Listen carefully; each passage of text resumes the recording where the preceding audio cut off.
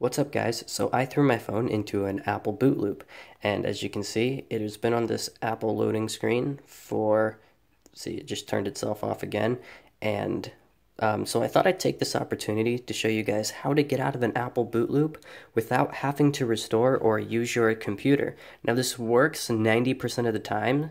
What happened is I installed a tweak that wasn't really compatible with the latest iOS 9.0.2, so it threw me into a boot loop. But if this happens with you guys, don't worry. This is usually a pretty simple fix. Now, I'm running the iPhone 6, not the 6S, but it's actually really simple. All you do is hold down the home and power button until your screen turns off. The minute it turns off, let it go. That way it goes and powers off without turning back on. Now, the next thing you want to do is hold down the home, or not the home button, I'm sorry, the power button and the volume up rocker.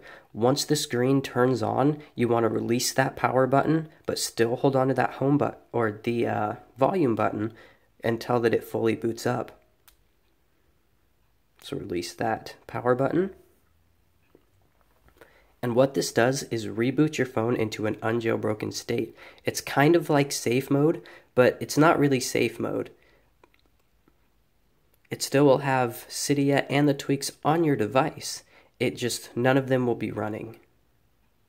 So you want to keep holding on that volume rocker until it fully boots up.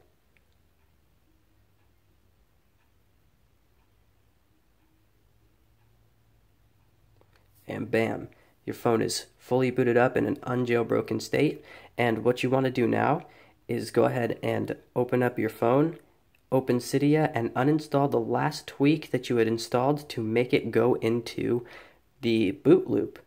And once you do this, if you cannot find the tweak that you installed, go ahead and uninstall Cydia Substrate and reinstall it. You will have to reinstall all of your tweaks, but it's a lot better than losing all the data on your phone.